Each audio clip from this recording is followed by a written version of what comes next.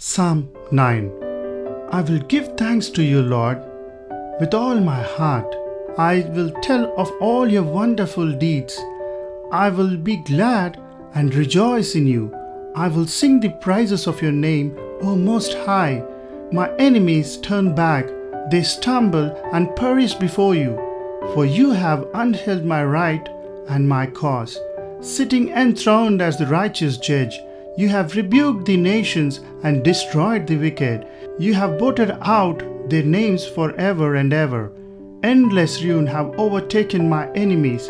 You have uprooted their cities. Even the memory of them has perished. The Lord reigns forever. He has established his throne for judgment. He rules the world in righteousness and judges the people with equity.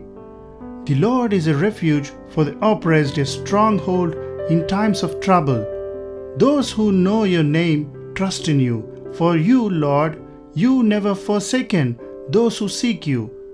Sing the praises of the Lord enthroned in Zion. Proclaim among the nations who he has done. For he who avenges blood remembers. He does not ignore the cry of the afflicted. Lord, see how my enemies persecute me. Have mercy and lift me up from the gates of death, that I may declare your praises in the gates of daughter Zion, and there rejoice in your salvation.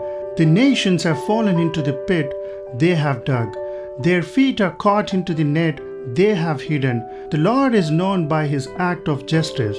The wicked are ensnared by the work of their hands. The wicked go down to the realm of the dead, all the nations that forgot God. But God will never forget the needy. The hope of afflicted will never perish. Arise, Lord, do not let mortals triumph. Let the nations be judged in your presence. Strike them with terror. Lord, let the nations know they are only mortal.